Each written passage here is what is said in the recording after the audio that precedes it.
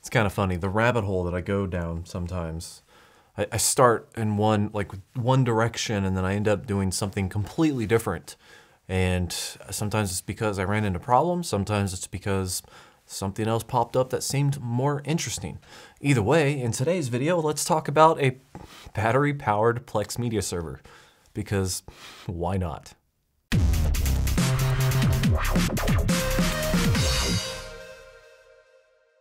What's up YouTube, Jason here with Byte My Bits, and you heard me right, battery-powered Plex Media Server. To be honest, I don't know 100% why, but here it is. Let me explain. I got the Raspberry Pi 3B Plus, and I originally wanted to install Rasplex on it, Plex embedded media player on it, and I wanted to basically compare and contrast two operating systems or Plex media players, you know, that were built for either just ARM devices or specifically for the Pi. And I wanted to see, like, you know, what kind of speed differences there were, was there, you know, user interface differences, etc. I mean, I had a whole video kind of planned out just to kind of compare and contrast and see, you know, how well a Raspberry Pi 3B Plus would perform as a very affordable client. So that was the original plan. The problem that I quickly ran into is that I could not, for the life of me, and I spent probably a solid 8 hours, and I mean solid 8 working hours trying to get it to function, was I could not get Rasplex. I got Kodi, wasn't able to get Rasplex or the embedded Plex media player to run on the Raspberry Pi. All it would do is boot up the rainbow screen and show me the under voltage icon, like it wasn't getting enough power. And through a little bit of help from people online, I posted a video on Instagram, talked to some people on Twitter, did some Google research. Seems like this is kind of a common thing for the B+, the Raspberry Pi 3B+, getting Rasplex and the Plex media player to run on it. See, originally I was chasing shadows because I thought maybe it wasn't getting enough power, and I was plugging like everything into this damn thing. Like, why will it not get enough power? It's ridiculous. It should have plenty of power. So to fast forward through all that, I ended up installing Kodi. I thought maybe I was going to be able to use the Plex add-on for Kodi, but then I couldn't get Kodi to connect with Ethernet or with Wi-Fi. It just kept giving me a network error. Spent a solid hour on that, trying to get that to work, and finally just threw in the towel.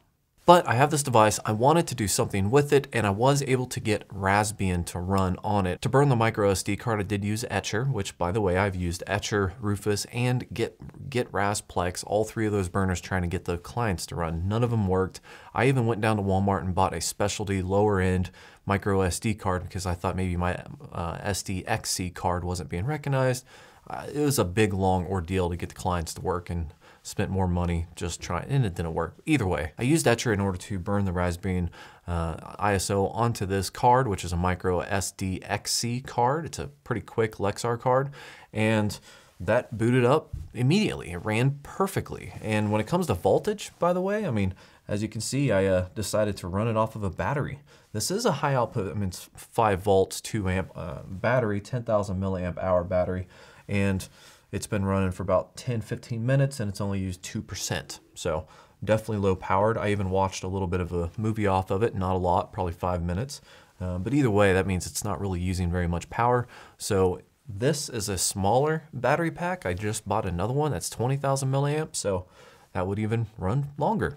So I don't know, it's kind of a weird rabbit hole for me to go down, but either way, that's where we are today. So getting Raspbian installed was the easy part. Then I was thinking to myself, before I realized I'm just gonna try to create like a mobile on-the-go Plex Media Server, I actually tried to mount a network shared, which was the files being shared by Zeus. Zeus, of course, being my media server on my network. After some trial and errors and basically my huge lacking of understanding for Linux commands and just total noobish, I was not able to get it to connect to my Zeus share. I did run through a bunch of different tutorials, followed the command lines, tried to get it to mount.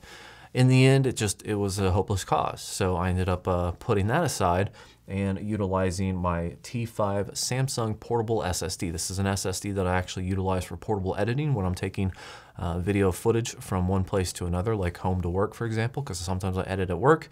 So I use this because it is a low-powered SSD. It's quick. Yes, it's being plugged into a USB 2.0 port, so no, it's not going to be nearly as fast as what it is on any other computer, but still, it's what I had, so that's what I used.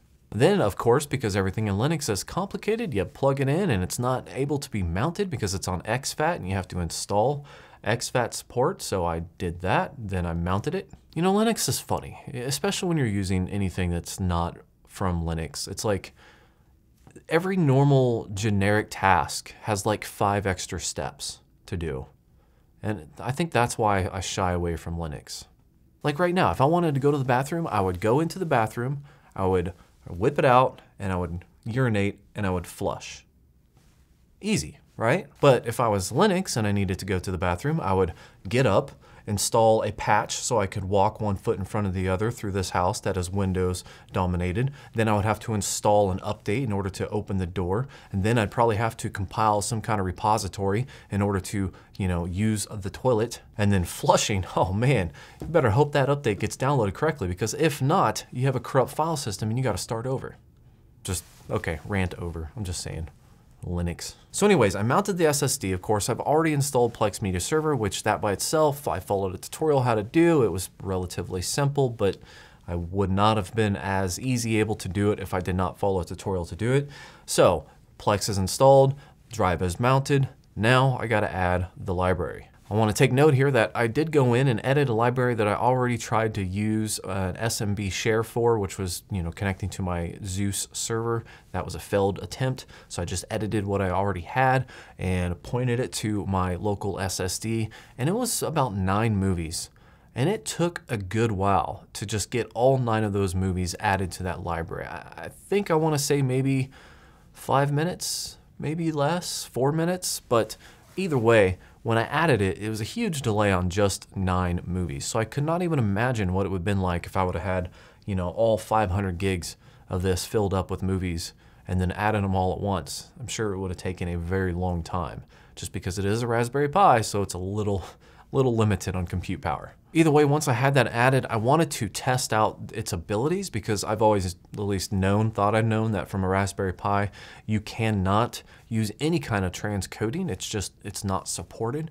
So the first thing I did is I went in, I started Cars, which was one of the cartoons that I added, the movies that I added to this temporary Plex Media Server, and I started playing it. It played it fairly quickly, but then I changed it to convert it to 3 megabits per second. And it really took its time. It kind of like hesitated, and finally it actually started to play, which oddly enough, it was transcoding on my client, but the server screen, the actual now playing screen, said it was still direct playing. This is not to say that it was playing great. I mean, this is like a 10 megabit per second file. So it's working quite a bit, you know, for a Raspberry Plex anyways, in order to convert this video file from 10 all the way down to 3 megabits per second. But nonetheless, it was transcoding. Much to my surprise, I did not think that was possible. And after I let it kind of play for a little bit, kind of catch up to itself, and I stopped messing around with the graphic user interface, it just seemed to be really like reliable. And that told me that kind of like if you have a movie that maybe is not more than 10 megabits per second quality, and depending on what you're changing the transcoding to, that as long as you leave the Raspberry Pi alone, you don't mess around with a web browser and stuff like that, and you allow all of that power to be, you know, dedicated to that one transcoded stream, you might be able to get one transcoded stream out of it. I don't know why you need to or want to, but still, it seems like that is a possibility, at least from my limited testing. But moving on from that, I was also curious, let's say if I did want to use this as a mobile battery-powered Plex Media Server, what in the world would I use that for? And I'm brainstorming to myself thinking, okay, maybe one day I'll have a family, we'll be going down on a road, and you know, the kids will be on their iPad 20s, and you know, they'll be doing their watching movies thing, and I'll be like, okay, let's fire up the Raspberry Pi Model 16B C+, and let's watch movies or whatever. Well, a couple things that I want to note here is that if you're going to do this, one, you do have to create your SSD or whatever you have attached to it to auto mount in the Raspberry Pi in the Linux command line. So you have to make it to where when you plug it in and you power it up, it will automatically mount those files. If you don't, Plex will still expect them to be there, but they won't be able to play. That's the first thing I try to do. It's like, oh,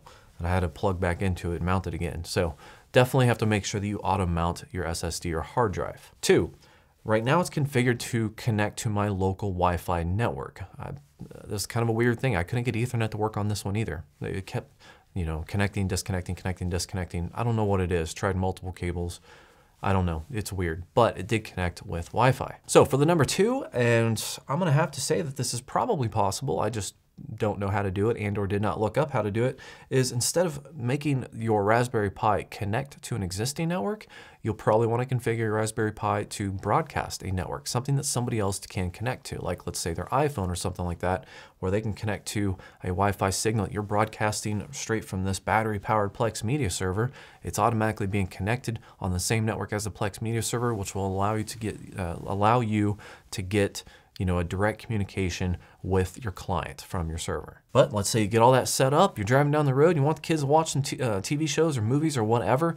Through my testing, I found that the Plex Pi can really only handle about 3 direct play streams at the same time if you're fidgeting with the graphic user interface. Like I had Chromium pulled up and stuff, so I know that's gonna take some power. And every time I click something, it's just having issues. As a headless server, when it's not, outputting any display or anything like that, I was able to get 4 total streams at the same time. Yes, it takes a little bit for them to boot up. And yes, sometimes every once in a while, I would have a stream buffer. Not all of them, but it is what it is. It's a low powered Plex Media Server that is literally battery powered. So, if you got more than 3 kids in the car that wants to watch 3 different movies on 3 different, iPads or whatever, maybe this isn't for you. I know, I'm kind of stretching because I made this like battery powered Plex Media Server. And I was like, what would you use this for? I mean, I don't have any personal use for it, but that doesn't mean you won't, or somebody doesn't have a need for a battery powered Plex Media Server. It's kind of random, I know, but still possible. I can literally log into this Plex Media Server right now and watch a movie off of it. And it's still at 97%. So I've used 1% in the last 15 minutes and it's pretty much idle. So battery should last for a while. Throw a bigger battery on it, it'll last twice as long or whatever. I don't know. It's a random thing. So guys, let me know in the comments, what do you think you would use something like this for? Like, what do you think the use case scenario would be where you would have a battery-powered Plex Media Server, broadcasting its own SSID for Wi-Fi, allowing you to connect to it with, your iPads or your iPhones or whatever, and allowing you to, what do you think this would be useful for in your life? Let me know down below in the comments. I would love to hear what you have to say. Also, if anyone actually has any real experience, and I'm stressing this, real experience with a Raspberry Pi 3B Plus, this is very specific. I know it sounds like they all should work the same, but they don't. But with this specific model, getting Rasplex or the Plex Media Player embedded OS to run off of it, let me know also in the comments down below, because I cannot get it to work. And I've had a bunch of people like, oh, all you do is do this. And it looks so simple. It sounds so simple. And if you don't get it to run, I don't get it to run. I'm like, this is so dumb. Why can't I do this? But online, if you search it, the B Plus specifically has issues running Rasplex. And I don't know why. I found one website that had a super complicated way to possibly get it working. But yeah, I don't know. So if you have any experience specifically with this model, getting Rasplex to run, I would love to hear, because I would like to have a follow-up video to this video where I'm testing client software on this, whether that is Kodi with the network interfaces working properly, Rasplex, or even Plex Embedded OS. Those are really kind of the 3 that I would like to check out. So if you have any information on the B Plus, let me know down below. Well, that's all I got for you. The battery-powered Plex Media Server, because why not?